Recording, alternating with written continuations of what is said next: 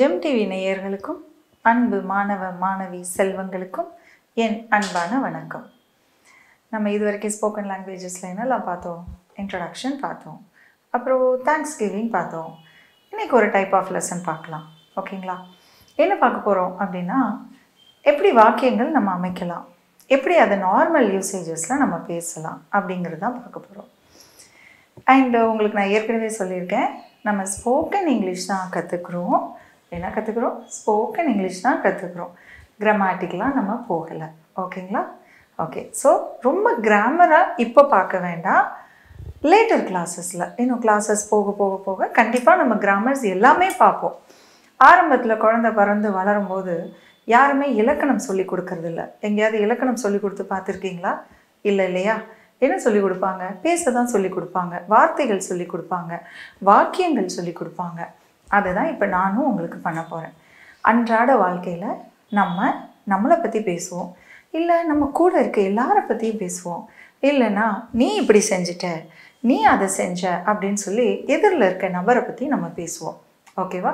So இப்போ நம்ம பார்க்க போகிறது வந்து யூ, YOU. எதை பார்க்க போகிறோம்? YOU. இந்த யூன்ற ஒரு வாக்கியத்தை வச்சு, இந்த ஒரு வேர்டை வச்சு நம்மளால் எத்தனை வார்த்தைகள், எத்தனை வாக்கியங்களை வச்சு உருவாக்க முடியும் அப்படிங்கிறதான் பார்க்க போகிறோம். ஓகேவா? கிளாஸ்க்கு போகலாமா? ஓகே. உங்களுக்காக நான் கொஞ்சம் போர்டிலலாம் எழுதியிருக்கேன். அப்போ நீங்களும் கொஞ்சம் எழுதணும். எழுதலாமே. நோட் எடுத்துக்கலாம், ஒரு பென் எடுத்துக்கலாம், குட்டி குட்டியாக குறிப்பு எடுத்துக்கலாம். ஸோ இதை ஏன் நம்ம குறிப்பை எடுத்துக்கிறோம் அப்படின்னா, நமக்கு ஞாபகத்தில் நிற்கணும் இல்லையா? நம்ம ஒரு முறை எழுதுனா கண்டிப்பாக மனசில் பதிஞ்சிரும். ஸோ மனசில் பதியணுன்றதுக்காக நீங்கள் ஒரு முறை எழுதணும். ஸோ எங்கே ஒரு நோட்டையும் ஒரு பெண்ணையும் எடுத்துக்கோங்க, பார்க்கலாம். எழுத ஆரம்பிங்க. ஓகே. இப்போது யூஸ்வலாகவே நமக்கு வந்து பதில் சொல்கிறத விட கேள்வி கேட்குறது தான் பிடிக்கும். ஸோ நம்ம ஆரம்ப செஷன் வந்து எங்கேருந்து வரோம்னா, எப்படியெல்லாம் கேள்வி கேட்கலாம், எதிரில் நிற்கிற ஆளை என்ன மாதிரியெல்லாம் கேள்வி கேட்கலாம்.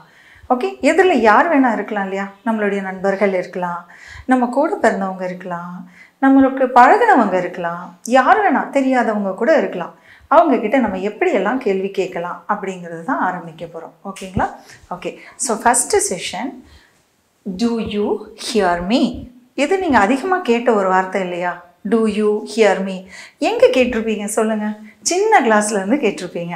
கிளாஸ்லலாம் டீச்சர் சொல்லுவாங்களே, do you hear me அப்படின்னு ஒரு கற்றுவாங்க. அப்படின்னா என்ன அர்த்தம்? உனக்கு நான் பேசுறது கேட்குதா அப்படின்னு அர்த்தம். So do you hear me. ஆனால் இது ஒரு அத்தாரிட்டேட்டிவ் டோனில் கூட சொல்லலாம். இதே இது கிளாஸ் டீச்சர்கிட்ட இல்லாமல், சப்ஜெக்ட் டீச்சர்ஸ்கிட்ட இல்லாமல், பிரின்ஸிபல் ரூமுக்கு போகும்போது பிரின்ஸிபல் ஒரு 4 அட்வைஸ் கொடுப்பாங்க. அட்வைஸ் கொடுத்துட்டு கடைசியாக ஒரு வார்த்தை கேட்பாங்க, do you hear me அப்படின்னு கோவமாக கண்ணை வச்சுட்டு கேட்பாங்க. நான் சொன்னதெல்லாம் அவன் மண்டையில் இறங்குச்சா, கேட்டுச்சா அப்படின்னு அர்த்தம். ஸோ இது கோவத்தில் கூட நம்ம யூஸ் பண்ணலாம். do you hear me அப்படிங்கிறது புரியுதுங்களா? ஓகே.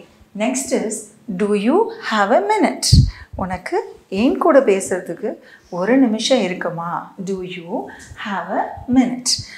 யார்கிட்டலாம் இதை கேட்கலாம்? யாராவது ரொம்ப பிஸியாக இருப்பாங்க, இல்லை நம்மக்கிட்ட ஒரு கோவமாக கூட இருக்கலாம். அவங்கக்கிட்ட ஒரு வார்த்தை பேசணும்னு வச்சுக்கோங்களேன். பயந்து தயங்கி போகும்போது do you have a minute அப்படின்னு கேட்போம். do you have a minute அப்படின்னு கேட்டோன்னா அவங்க உடனே என்ன சொல்லுவாங்க? எஸ், ஓகே, சொல்லுமா, என்ன விஷயம், என்ன சொல்ல வந்த அப்படின்னு காது கொடுத்து கேட்பாங்க.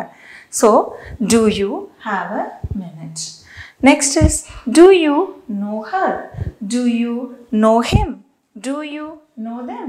உனக்கு அவனை தெரியுமா, அவளை தெரியுமா, அவங்கள தெரியுமா?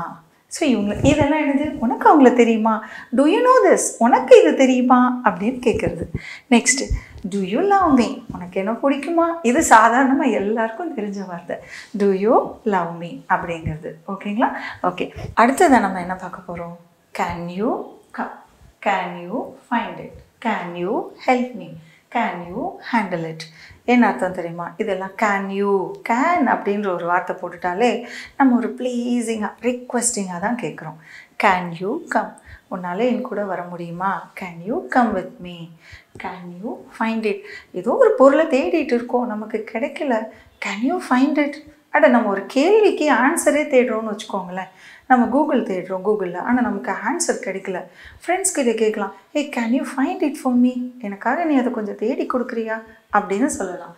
கேன் யூ ஹெல்ப் மீ, எனக்கு நீ உதவிவியா, உன்னால் எனக்கு கொஞ்சம் ஹெல்ப் பண்ண முடியுமா அப்படின்னு கேட்குறது தான் can you help me. Can you handle it, இந்த சுச்சுவேஷனை உன்னால் ஹேண்டில் பண்ண முடியுமா, கேன் யூ ஹேண்டில் இட். ஒரு ஈவன் ஒரு கிளாஸாக கூட இருக்கட்டுமே, ஒரு கிளாஸ் பாத்திரம் கூட கையில் கொடுக்குறாங்க, ஏ can you handle it safely அப்படின்னா என்ன அர்த்தம், உன்னால் சேஃபாக இதை பத்திரமா கையில் வச்சு ஹேண்டில் பண்ண முடியுமா அப்படிங்கிறது மீனிங். ஓகேங்களா? ஸோ இப்போ நம்ம டூ யூ பார்த்தோம், கேன் யூ பார்த்தோம். அடுத்தது டாபிக் ஒன்று பார்க்கலாமா? எஸ், நம்ம டூ யூ பார்த்தோம், கேன் யூ பார்த்தோம். இப்போ அடுத்ததாக ஒன்று பார்க்க போகிறோம். What two you like, what do you have, what do you need, what do you do, what do you want, what do you like to do after work, what do you do after, what do you not like to do, what do you do, என்ன பண்ணிகிட்டு இருக்க, what to you டூனா என்னது, நீ இப்போ என்ன பண்ணிகிட்டு இருக்க, வாட் டு யூ லைக், உனக்கு என்ன பிடிக்கும், வாட் டு யூ லவ், உனக்கு எது ரொம்ப பிடிக்கும், வாட் டு யூ ஹாவ், உங்ககிட்ட என்ன இருக்குது, என்ன லஞ்ச் எடுத்துகிட்டு வந்திருக்க, ஏ வாட் டு யூ ஹாவ் அப்படி கேட்போம் இல்லையா. What to you have, what to you need, உனக்கு என்ன வேணும், what is your present NEET, what to you two, என்ன செஞ்சிட்டு இருக்க, வாட் டு யூ வாண்ட், உனக்கு எது வேணும், what to you like to two after work, work முடித்ததுக்கப்புறம் நீ என்ன ஆக்டிவிட்டீஸ் எல்லாம் உனக்கு செய்ய பிடிக்கும், எது உனக்கு பிடிக்காது, what to you not like to two. ஓகேங்களா? இது எல்லாமே நம்ம ஈஸியாக நெருங்கினவங்க கிட்ட தான் அதிகமாக பேசக்கூடியது. நம்ம பக்கத்தில் கிளாஸ் ரூம் என்விரான்மெண்ட்டில் இருக்கிறவங்க, நம்ம கூட விளையாடுற பசங்க, அவங்கக்கிட்ட பேசக்கூடியது தான் இதெல்லாம். ஓகேங்களா? நெக்ஸ்ட்டு பார்த்தீங்கன்னா நம்ம எதாக இருந்தாலும் கேள்வி கேட்போம் இல்லையா, ஆஸ் யூஷுவல் இதுவும் கேள்விகள் தான். ஒய் அப்படின்னு கேட்போம், ரீசன் கேட்போம், எதுக்கு, ஏன் அப்படின்னு கேட்போம். இப்போவும் அதை தான் கேட்குறோம், Y. Okay, Y to you ask, நீ ஏன் அதை கேட்குற. யாராவது நம்மக்கிட்ட ஒரு பர்சனலான விஷயம் கேட்கும்போது உடனே சொல்கிறன்னு கோவம் வரும் இல்லையா, நம்ம என்ன சொல்லுவோம், ஒய் டு யூ ஆஸ்க், நீ ஏன் கேட்குற. ஒய் டு யூ லை, நீ ஏன் பொய் சொல்கிற, நீ ஏன் பொய் சொல்கிற. வர ஒய் டிட் யூ குவிட், இங்கே டூவை பார்த்தோம், இங்கே டிட்டை பார்க்குறோம். ஒய் டூ யூ அப்படின்னு வரும்போது நீ ஏன் இப்படி பண்ணுற அப்படின்னு கேட்குறோம். நீ செஞ்சுட்டேன்னு சொல்லலை, நீ ஏன்பா இந்த மாதிரி அட்டம்ப்டெல்லாம் எடுக்கிற அப்படிங்கிறது தான் நம்ம இங்கே மீன் பண்ணுறோம். இங்கே என்ன பார்க்குறோம், ஒய் டிட் யூ குவிட், ஏன் நீ குவிட் பண்ணிட்ட, நடந்து முடிஞ்சிருச்சு. ஒய் டிட் யூ குவிட், ஏன் குவிட் பண்ணிட்ட. ஒய் டிட் யூ மீட், நம்ம யாரையாவது பார்க்காதீங்கன்னு சொல்லியிருப்போம் இல்லையா ஃப்ரெண்ட்ஸ் கிட்ட, நீ கண்டிப்பாக அவங்கள பார்க்கவே கூடாதுன்னு. அதை மீறி அவங்க பார்த்துட்டாங்க அப்படின்னா உடனே சொல்லுவோம், ஏய் why did you meet her man, why did you meet her, நீ ஏன் போய் பார்த்த, நான் தான் உன்னை பார்க்காத சொல்லியிருந்தேன்ல, அப்படி கோவமாக கேட்போம் இல்லையா, அதுக்கு யூஸ் பண்ணுறது தான் why did you meet. Why did you quit, quit எங்கெல்லாம் யூஸ் பண்ணலாம், நம்ம ஒரு ஹார்ட் ஒர்க் பண்ணியிருப்போம், ஒரு மேபி ஒரு எனி ஒர்க்ஸ், நம்ம அதை முடிக்கணும்னு பயங்கரமாக முனைப்பாக உட்காந்து ராத்திரி பகலாக இருந்திருப்போம், திடீர்னு நம்மளால் முடியாதுன்னு நம்மளே சோர்ந்து போய் we lose our confidence இல்லையா, அந்த டைமில் குவிட் பண்ணிடுவோம், லாஸ்ட் மினிட்ல குவிட் பண்ணிடுவோம். அப்போ நம்ம ஃப்ரெண்ட்ஸுங்க கேட்கக்கூடிய கேள்வி, ஏய் why did you quit man, நீ ஏன் குவிட் பண்ண, ஏன் இதுலேருந்து வெளியே வந்த, why did you do that, who made you to do that, யார் ஒன்று அந்த மாதிரி அந்த ஒரு பொசிஷனுக்கு தள்ளி விட்டது, உன்னை குவிட் பண்ண வச்சது யார், இதெல்லாம் அவங்க ஃப்ரெண்ட்ஸ் கேட்குறது. அட நம்மளும் நம்ம ஃப்ரெண்ட்ஸை பார்த்து இந்த கேள்விகள்லாம் கேட்கலாம். அடுத்தது பார்த்தீங்கன்னா ஹூம் டிட் யூ, யாரை, ஹூம் டிட் யூ மீட், யாரை நீ மீட் பண்ண, எங்கேயோ போயிருந்தேன்னு சொன்னியே, யாரைப்பா நீ மீட் பண்ண, ஹூம் டிட் யூ மீட், யாரை மீட் பண்ண. ஹூம் டிட் யூ கால், சரி ஏதோ அவசரத்துக்கு ஏதோ ஹெல்ப் என்கிட்ட கேட்ட, நான் உனக்கு எதுவும் என்னால் பண்ண முடியலன்னு சொல்லிட்டேன், அப்புறம் நீ யாரைப்பா ஹெல்ப்புக்கு கூப்பிட்ட, யாருக்கு ஃபோன் பண்ணியிருப்ப, யாரை உதவிக்கு அழைச்சிருப்ப அப்படின்னு தான் கேட்குறோம். ஹூம் did you call, whom did you help, யாருக்கு நீ உதவி பண்ணின, யாருக்கு உதவி பண்ணின. ஹூம் டிட் யூ ஆஸ்க், யார்கிட்ட கேள்வி கேட்ட, யார்கிட்டப்பா இதை நீ கேள்வி கேட்டு தெரிஞ்சுக்கிட்ட, நான் ஒன்று சொல்கிறேன் நீ ஒத்துக்க மாட்டேங்கிற, அப்போ தென் ஹூம் did you ask man, who cave you the right answer அப்படின்னு கேள்வி கேட்போம் இல்லையா. ஸோ இது எல்லாமே பார்த்திங்கன்னா காமனாக அன்றாட வாழ்க்கையில் நம்ம ரெகுலராக நம்ம கூட பழகிற நம்ம நண்பர்கள்கிட்ட கேட்கக்கூடிய வார்த்தைகள் தான், கேட்கக்கூடிய வாக்கியங்கள் தான்.